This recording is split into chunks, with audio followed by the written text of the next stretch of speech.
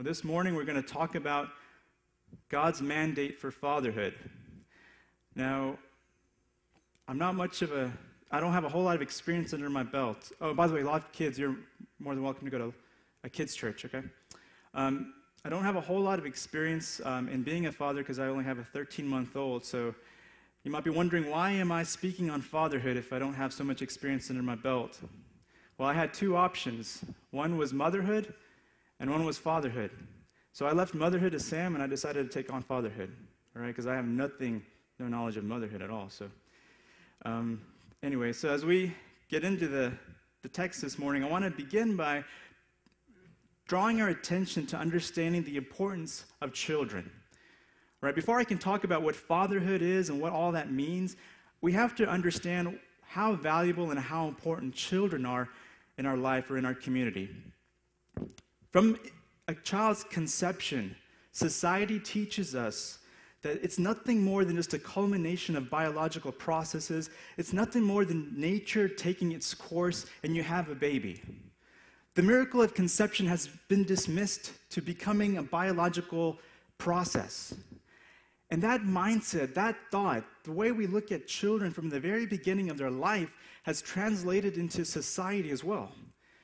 Now it's okay to have a one-night stand with someone and have a little mishap because in the morning you can get rid of it.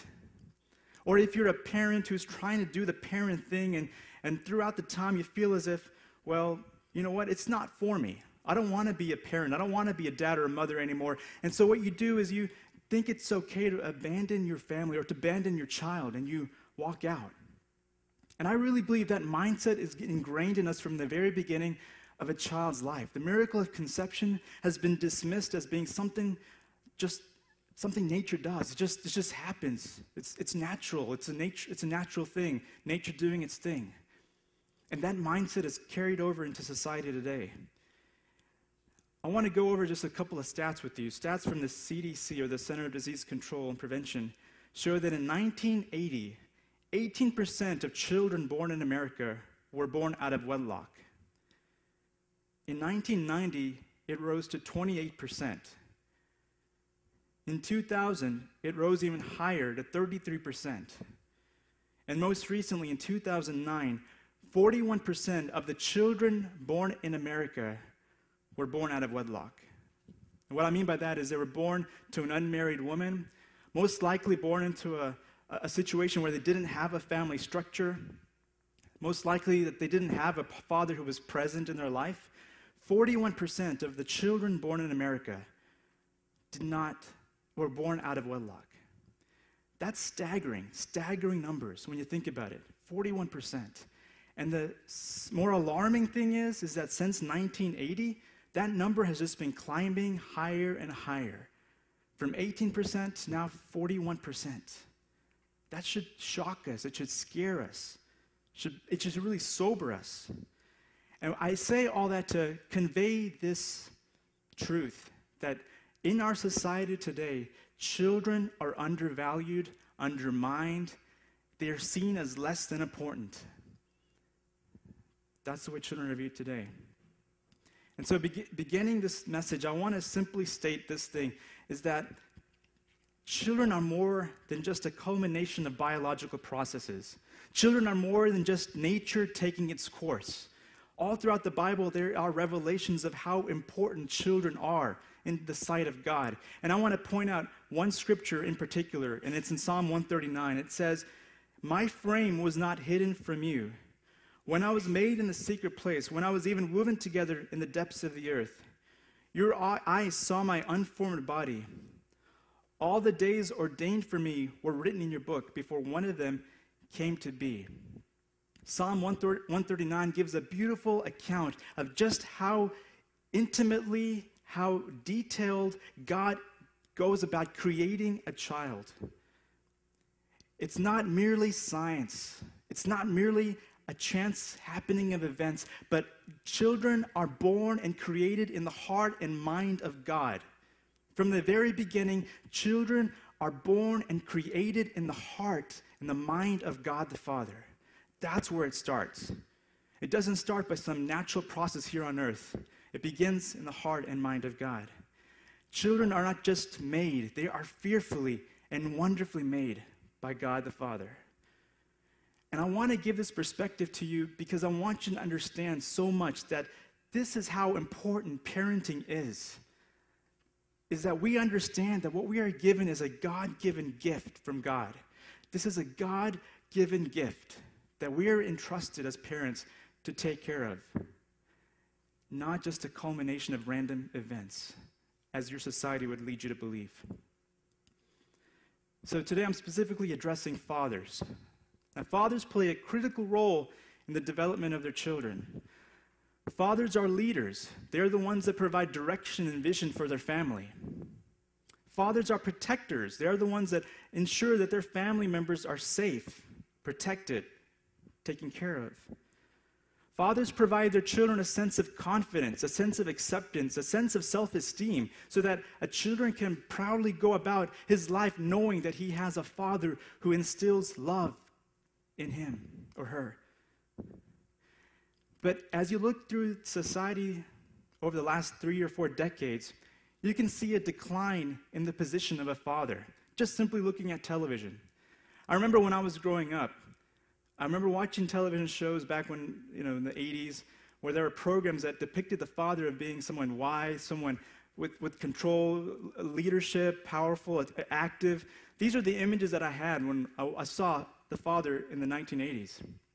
But you go forward beyond that, and shows like Everybody Loves Raymond, The Simpsons, According to Jim, all of these shows have now completely changed the image of how a father is supposed to be. The father has gone from this powerful, active leader of his family to now a whiny, wimpy, puny, confused couch potato that just spends his time watching television all day long. That mindset has translated or has gone over to the society of our community today.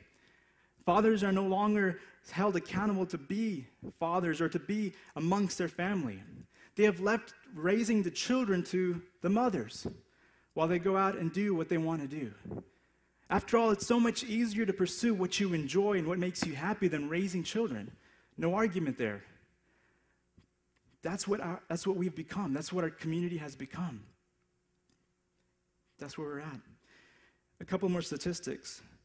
As a result of these absent fathers, we have this. 63% of youths who commit suicide come from fatherless homes. 90% of all runaway and homeless children come from fatherless homes. 85% of children with behavioral disorders come from fatherless homes. 80% of rapists with anger problems come from fatherless homes. 71% of high school dropouts come from fatherless homes. 75% of adolescent patients in chemical abuse centers come from fatherless homes.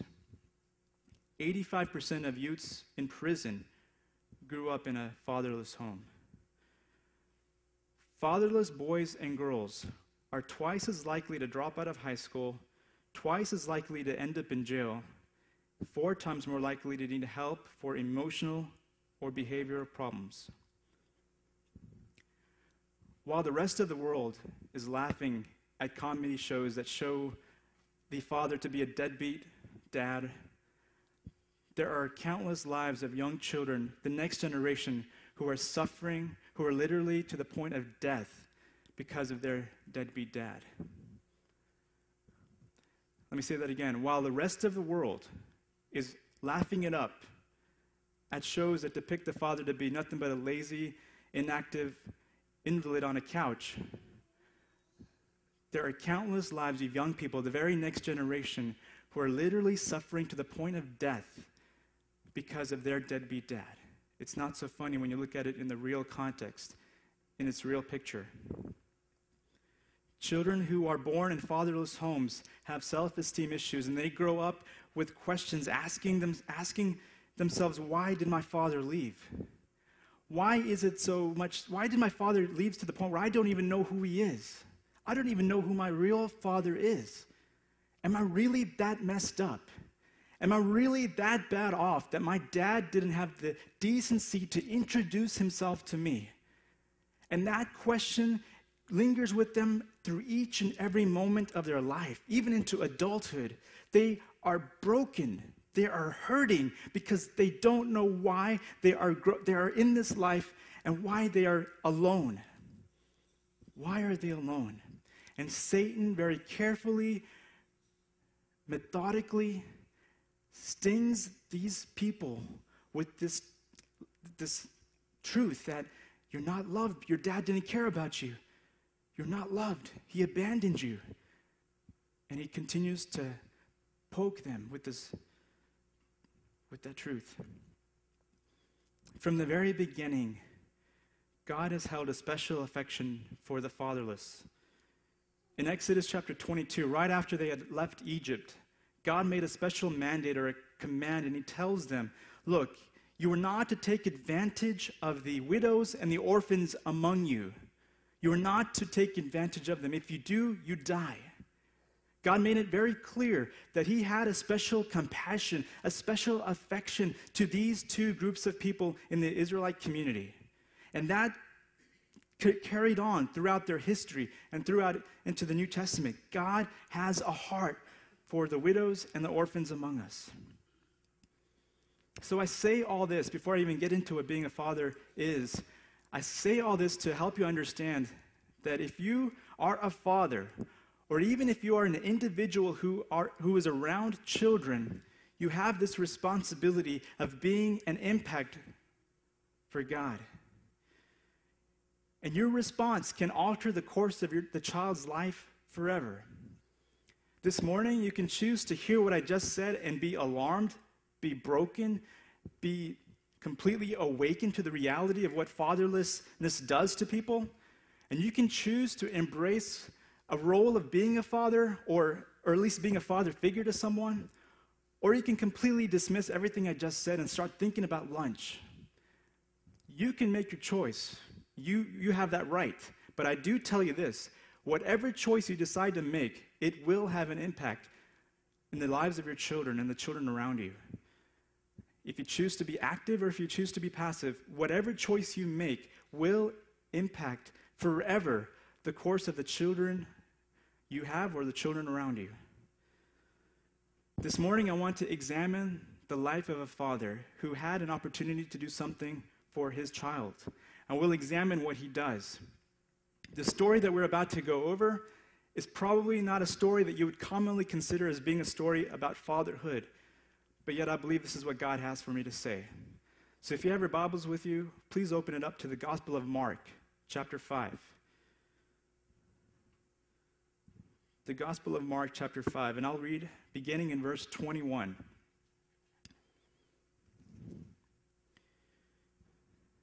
Mark 5:21. When Jesus had again crossed over by boat to the other side of the lake, a large crowd gathered around him while he was by the lake. Then one of the synagogue leaders, named Jairus, came, and when he saw Jesus, he fell at his feet.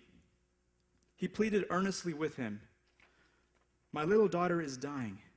Please come and put your hands on her so that she will be healed and live." So Jesus went with him. Skip to verse 35. While Jesus was still speaking, some people came from the house of Jairus, the synagogue leader. "Your daughter is dead," they said. "Why bother the teacher anymore?" Overhearing what they said, Jesus told him, "Don't be afraid, just believe." He did not let anyone follow him except Peter, James, and John, the brother of James. When they came to the home of the synagogue leader, Jesus saw a commotion with people crying and wailing loudly. He went in and said to them, "Why all this commotion and wailing? The child is not dead, but asleep." But they laughed at him. After he put them all out, he took the child's father and mother and the disciples who were with him and went in where the child was. He took her by the hand and said to her, "Talitha cum," which means, "Little girl, I say to you, get up." Immediately the girl stood up and began to walk around. She was 12 years old. This may not have been a common passage for you to read in terms of fatherhood, but let me point out a few of the responsibilities men have as fathers over their children. This morning we begin with a man by the name of Jairus. He is a synagogue leader. That's important for us to know. He is a synagogue leader. A synagogue leader is someone who has a position in the synagogue or over the local city or village, and the responsibility of teaching the people there Jewish law, observing Jewish customs and traditions. A synagogue leader didn't just inherit that position by chance. A synagogue leader was someone who spent his life from a very early age on up into adulthood memorizing scriptures. He memorized the first 5 books of the Bible, or known as the Torah, and he knew that part of the Bible front and back. He was able to answer questions. He had the authority to teach people on the Torah. And this was a man who spent his life devoted to study, to memorization, to scripture. It was a man who had a great desire to be, it took such great dedication that it motivated him to continue on until he reached this goal of being a synagogue leader. All this to say is that this is not just some mere chance that he became a synagogue ruler or a leader. It took him much of his life to build himself up to this position. You might relate. Some of you guys are in medical school. Some of you guys have been through pharmacy school or whatnot. You understand that much of your life was built in order to attain that position or attain that degree. Well, in the same manner, this man devoted all of his life to pursue and attain this position in society. And with this position, he had great notoriety. A synagogue leader was one among the Jews who was well respected. When he walked into the room, you noticed him. People would murmur and say, look, so-and-so has arrived. Jairus has arrived, the synagogue ruler. Or if there were main events in the Jewish custom, he would be the one that you would roll out the red carpet for, so to speak, because he was held in such high regard, high esteem. He was noticed. He was important, well respected. In addition to that, he was a guy who had a great reputation, had a great network of friends. The people around him, the people he surrounded himself with, were likely Pharisees, other synagogue rulers, priests. He built for him a great network of friends, a guy of great knowledge, great reputation, and great friends. He spent all of his life building this legacy, building this amazing life. So why does all of that matter? Well, one other common unifying belief about Pharisees, the priests, and synagogue rulers is that they despised Jesus Christ. Jairus was among many of other priests, synagogue rulers who hated Jesus. The sight of Jesus angered them because Jesus was seen by them as being a lunatic, a fanatic, who was misleading the people, the Jewish people astray. He was teaching odd doctrines. He was not observing the traditions. He was saying and doing things that were leading the people astray. And the thing about it is he was claiming to be the Son of God. And Jairus would not have anything to do with that. Synagogue rulers, priests, and Pharisees had nothing to do with that. They did not believe Jesus was the Son of God. They despised Jesus. And instead of looking to find ways to be friends with him, throughout Scripture, you find that they are literally plotting to find ways of killing Jesus.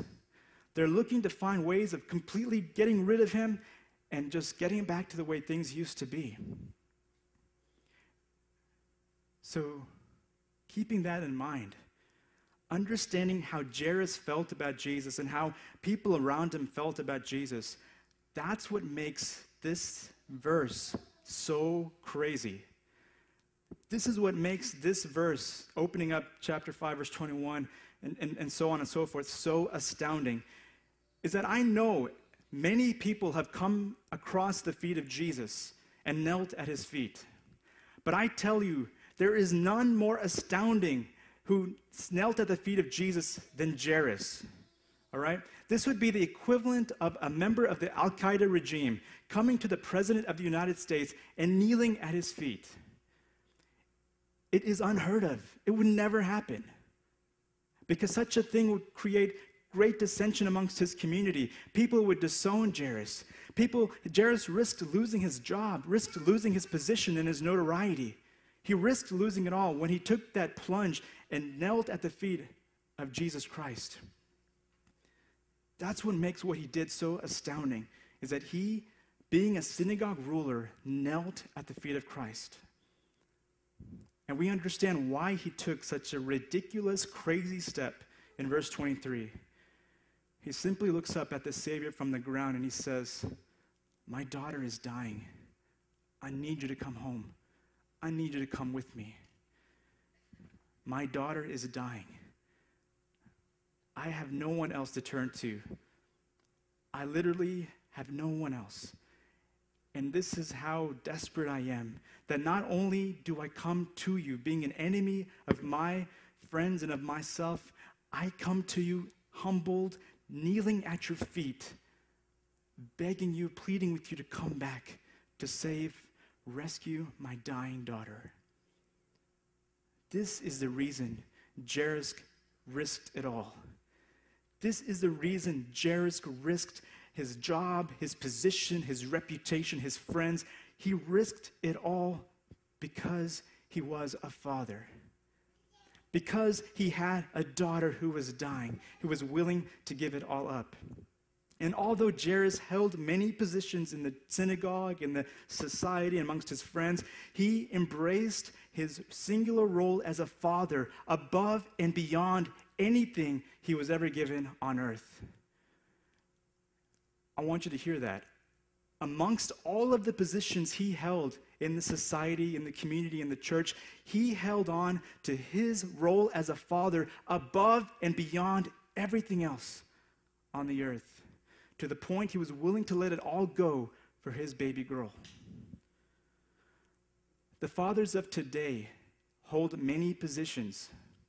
The fathers of today have many positions at work, maybe within the community, even within the church. And they embrace all of these positions because it provides them a sense of notoriety. It provides them a sense of acceptance, a sense of glory. But I wonder how many of our fathers would be willing to give it all up for their child, to embrace their role as a father. How many of the fathers amongst us today are aware of their dying children at home? And I'm not talking about physically dying. I'm talking about spiritually dying. I'm talking about mental, emotional, spiritual dying that our children are going through at home. That's the way our children are being attacked day in and day out, is mentally, emotionally, spiritually, and perhaps even physically. How many of our fathers are aware of it? Or are we so connected to the other things that we're disconnected from what is going on at home? Are we nothing more than just that lump of potato, couch potato that just sits on the sofa, and then that's it? Check in, check out. You're there in body, but you're definitely not there in mind. Man may give us many positions on the earth as men. Let me say that again. Man will give us many positions on the earth. We can hold jobs as people in work and church, community, whatever. But the one God-given position you have been given is as a father. The moment you hold your child, you understand that this position was not given to you by anyone on earth, but this was a God-given position that you were placed in. You were placed in this position. You were placed in this situation by God. God appointed you to be a father, not a random chance of events. I want to say that again. God appointed you to be a father. And so with that comes an awareness of the fact that this is a God-given responsibility, a God-given mandate on your life to be a father to your child. And with that, you have to take with it a greater sense of responsibility, a greater sense of appreciation and awareness that above and beyond everything else you've been given on earth, that you will do what you can to uphold your child and your role as a father, above and beyond everything else.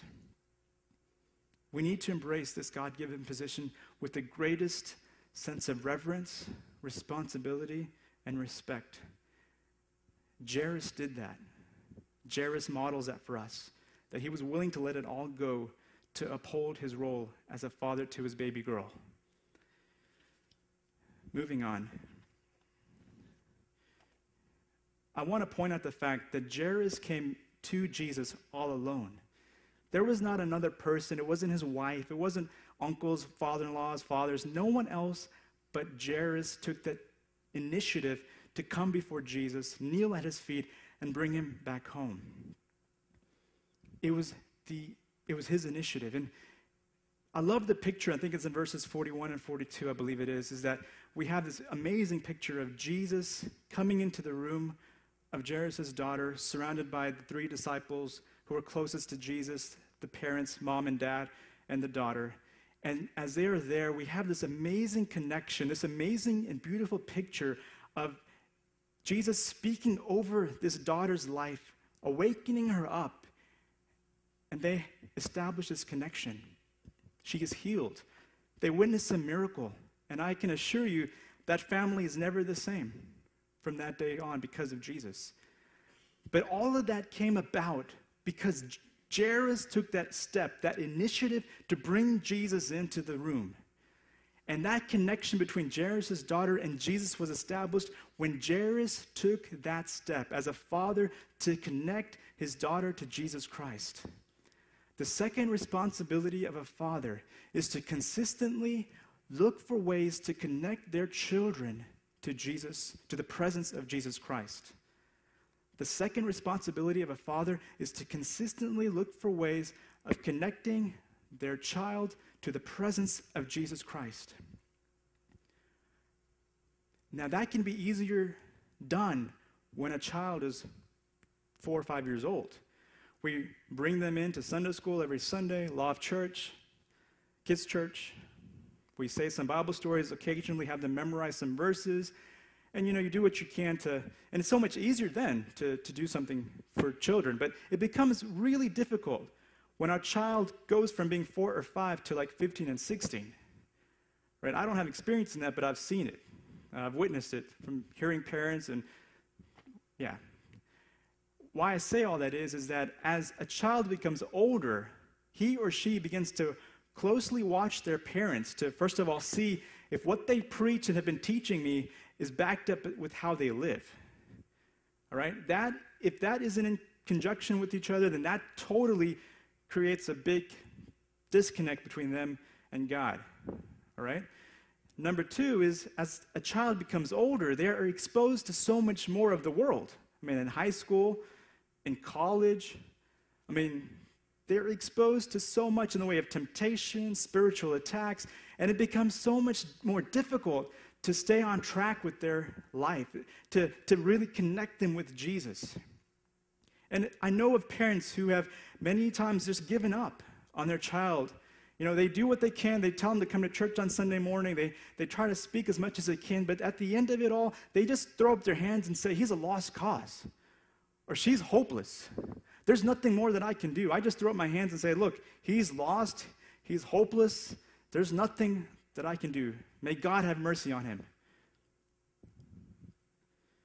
That's the way it is with a lot of people as kids get older, is that they stop. They get tired of connecting their children to Jesus because they're worn out.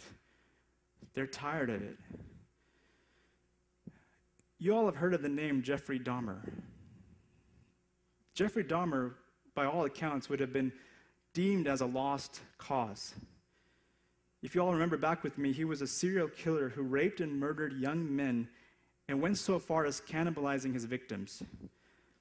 In February of 1992, he stood before a court and was sentenced as guilty for killing 15 people. He was sentenced to serve 15 life sentences, totaling 957 years in prison. A lost cause. Jeffrey Dahmer was eventually murdered in prison in 1994. And perhaps you've heard that prior to his death, he became a born-again Christian. And this is what he was quoted as saying. Jeffrey Dahmer said this prior to his death. If a person doesn't think that there is a God to be accountable to, then what's the point of trying to modify your behavior to keep it within acceptable ranges? That's how I thought anyway. I always believed the theory of evolution as truth, that we all just came from the slime. When we died, that was it. There's nothing. And I've since come to believe that the Lord Jesus Christ is truly God. And I believe that I, as well as everyone else, will be accountable to him. These are the words of a man who murdered 15 people and tortured them, cannibalized them, and was sentenced to serve 957 years in prison. By all accounts, I'm not God, neither are you. We don't know. By all accounts, Jeffrey Dahmer became a Christian before he died. Do you know who played a pivotal role in his newfound salvation? His father.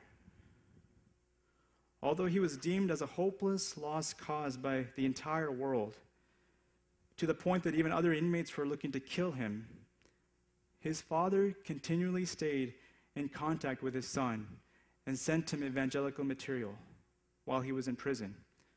As a result, that played a huge role in his conversion, in his transformation, in his salvation. He became a Christian. I say all this to basically point out this reality.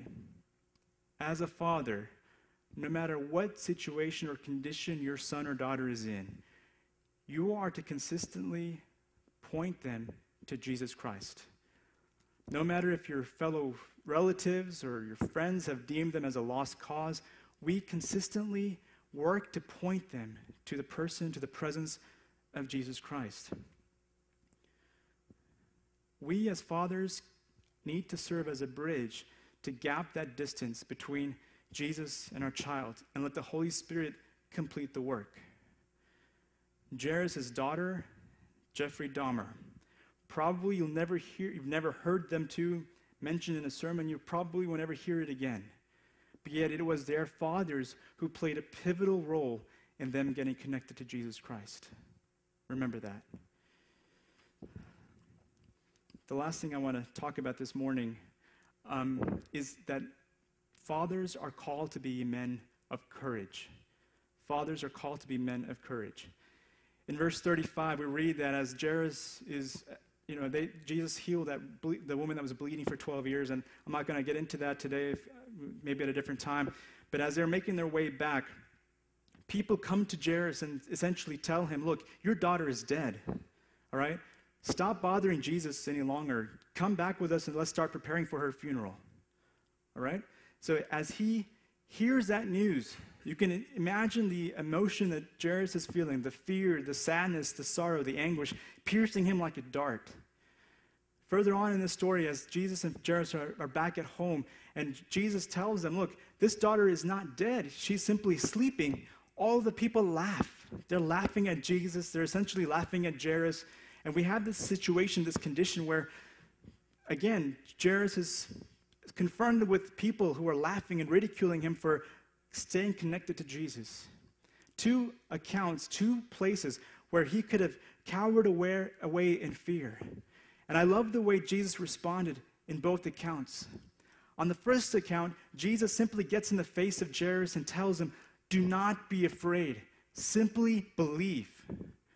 And then when they walk into the house and people are starting to laugh at Jairus, Jesus simply kicks him out of the house and just says, look, we're here to come together and heal this daughter.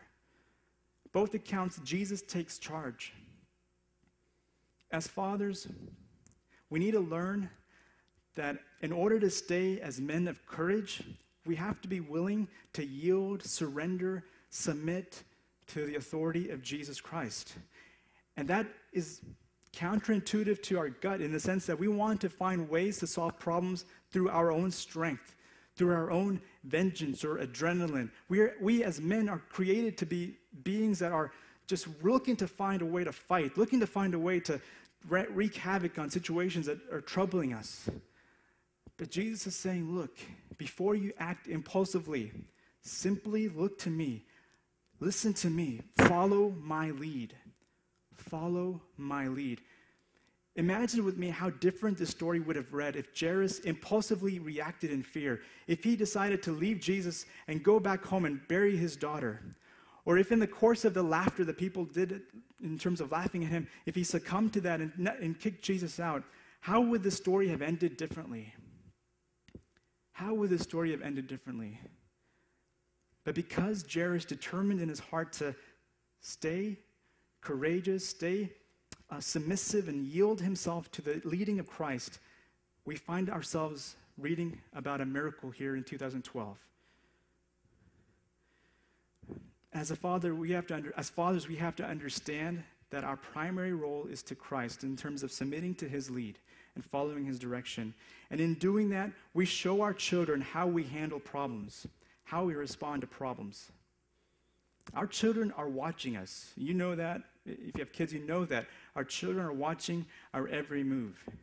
And they are taking mental notes of the very things that we do, both good and bad. And they are free to display those notes that they've taken to anybody at any given time. I know of a story of a family who had a 5-year-old son, and they had a problem with gossiping. Imagine that. And so they gossiped about everyone, every little thing, and it was just the subject of their Sunday, Saturday, every day. That's what they did. Well, one of their closest friends, who actually came to visit them from time to time from New York, popped in and here and there, and they enjoyed having them over. But on one occasion, they got a whim or some knowledge of the fact that this family's son had recently shaved his head. And nothing wrong with that at all. I'm just saying that back, it was a while ago, and it was just something they had to talk about. So they started making fun of their friend's son in front of their 5-year-old son. And, one thing led to another, and this group of friends decided to come over for a holiday from New York. They were gathered around the dinner table, and all of a sudden, from out of nowhere, this 5-year-old blurts out, my dad and mom think it's silly that your son shaved his head. And you can just kind of tell the conversation just abruptly ended. Complete silence, pin drop silence. And needless to say, 25 years later, the family has not come back by to visit. They have not come back by to even make a phone call. And I say all that just as a way to show you that children are watching us, watching our every move, even when we don't think about it. And they are freely, like the paparazzi, they're freely able to display what they have seen at any given time. And no matter what the cost would be. And I say all that is to help us understand that even as we handle our problems in life, how we handle it, child watches what we do. Are we a man of prayer? Are we a man of courage that we would stand true to our convictions and take it to Jesus? Or are we people who will find out that we're impulsive, we just react, and we want to do things our own way? This morning, as I conclude today's message, I've just given you a brief overview of a few of the responsibilities of a father. Number one, a father is supposed to embrace his role as a father above and beyond everything else. Number two, a father is someone who consistently points his son or daughter or children to the person, the presence of Jesus Christ. Number three, a father is someone who is courageous, who holds to his convictions, who will surrender and submit his life to Christ in all things, no matter what the cost. But the one thing I really hope you walk away with today is a newfound respect for your role as a dad. Or if you're not a dad, or you're looking to maybe mentor someone or be a father figure to someone, I hope it awakens your heart to the understanding that fatherhood is a God-given gift, a God-given responsibility to raise our children to follow Jesus and to ultimately help them accomplish the will for which they were created by God. Perhaps you're sitting here this morning and you can't relate to a single word I've said because you don't or never have had a father, or you've had one in body, but really not very connected with you growing up. The beautiful thing about Jesus is that he was the perfect representation of his Father in heaven. And many times he would say, that I do what my Father has called me to do. And in John chapter 10, verse 30, he went so far as to say that I and my Father are one. So when you see me, you're essentially seeing the Father. And when we think about the life of Jesus and all the miracles that he performed and all of the way he showed compassion amongst the most unlovable people on the earth, the widows, the forgotten people, the sick people, and ultimately we find that path led him to the cross. And we get just a glimpse of how powerful the Father's love is for us, and that he did not spare his only Son, and that he did not even, Jesus himself did not withheld even a single drop of his sweat or his blood or his breath as he hung off the cross, all in a public display of affection to all of mankind, to all of those among us who are fatherless. So I tell you here this morning, if you have gone through life and you did not have someone on earth to call dad, I want you to know that for not even for a second did you go through this earth without having a father. You did not tread a single step on this earth without being called son. That there was a Father in heaven, and there is a Father in heaven who proudly calls you his son or his daughter. All you need to do is acknowledge that reality and that truth. Acknowledge it. And if it helps, I take you back just to the cross. Because at the cross, you find perfect provision. You find perfect sacrifice. You find perfect protection. You find perfect love. It's at the cross. If you would just take a moment to glimpse what he did for you on the cross, you find what it means to be a son or a daughter. When you see your Savior displaying what it means to be the Son of God and displaying what the Father's love is, you find it full well. So I encourage you to just take a moment to hear your Father's voice over you. Let's pray. Dear God, I just want to thank you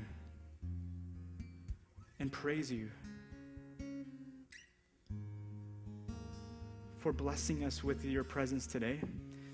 I want to thank you and praise you, God, that for many among us here, you have privileged them to be called a dad.